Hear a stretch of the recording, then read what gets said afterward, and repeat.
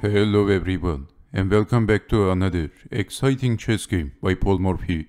And in this chess game, Paul Morphy has the black pieces, and his opponent is Felix Sicre, who was an interesting player.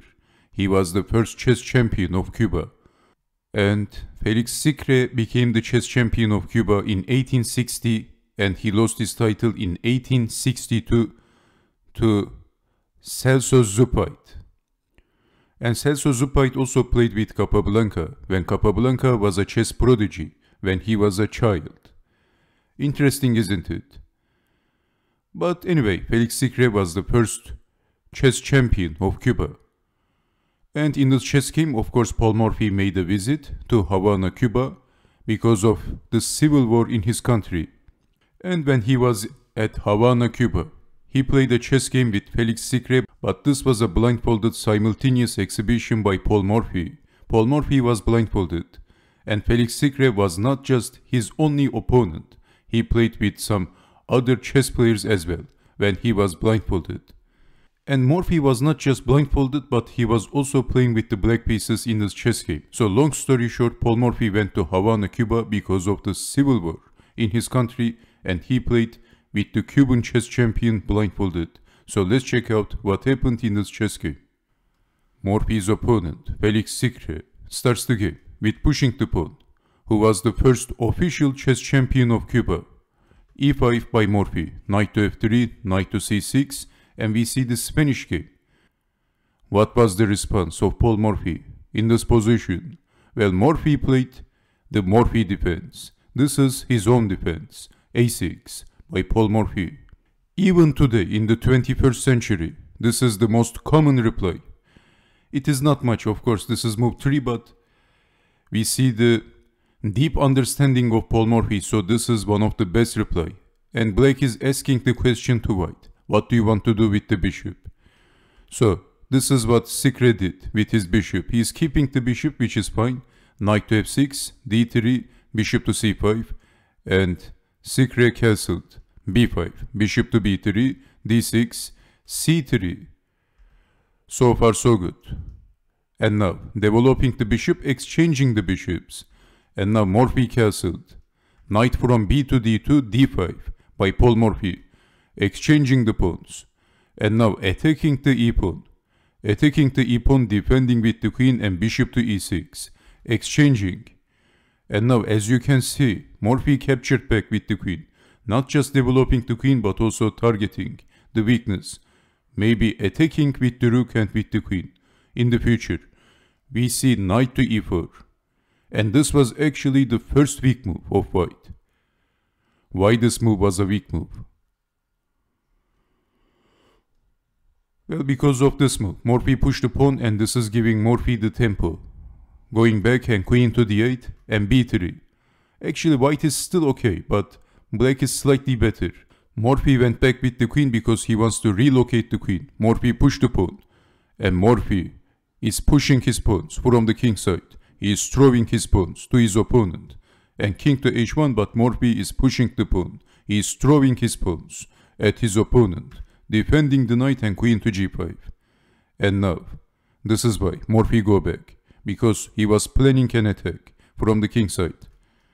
Rook from a to d1, knight to e7, queen to d2, and now again targeting the pawn. So Sicre thought that his pawn is a weak pawn, so he pushed the pawn. Morphy pushed the pawn again from the queen side this time. But in this position, as you can see, this pawn is pinned. If you capture the pawn, rook takes queen. So e4. Exchanging the queens, but this is losing for white. Morphy captured the pawn. Doubling the rooks, and Morphy captured the pawn. Well, of course, in this position, if you take the pawn, you can take back. And black is a pawn up. So, doubling the rooks, Sicre says you can't take the pawn. If you take, I will take your rook. But Morphy this time takes the f pawn. Takes the e pawn with the f pawn. F takes on e4. And also he is threatening to push the pawn, forking the rook and the knight. So this is why knight takes on e4, but now bishop to d5, and this is losing for white. Simple, elegant and beautiful. White is losing. After thinking very hard, this is what Sicre did. And then Morphy captured the knight. Bishop takes on e4 and white resigned. Why did Sicre didn't even want to defend the knight? In this position, if you defend the knight, can you see what happens? This is actually a nice exercise.